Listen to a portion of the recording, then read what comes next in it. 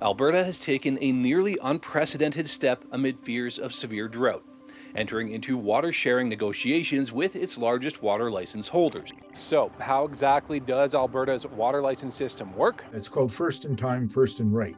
Alberta's system was adopted out of the United States and dates back to the end of the 19th century. More settlers were coming to the region, and the need for an irrigation system was becoming apparent if they were going to work farmland away from the region's waterways. So control of water was given to the government, and settlers could apply for the right to divert a defined volume of surface or groundwater for their own use, with seniority based on the date the license was issued.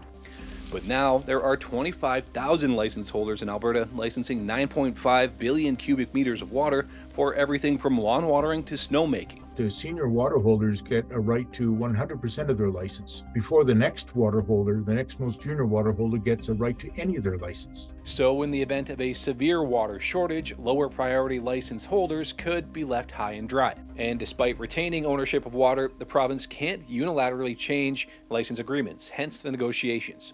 Similar discussions last happened in 2001 when Drought left less water than was allocated in the South Saskatchewan River system.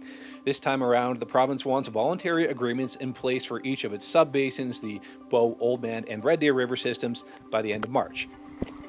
Meanwhile, the province has indicated a willingness to revisit the century-old first-in-time system, which John Pomeroy points out gives no seniority to First Nations. We can come up with something better that works for Alberta rather than copying ideas that came out of Colorado in the 1870s.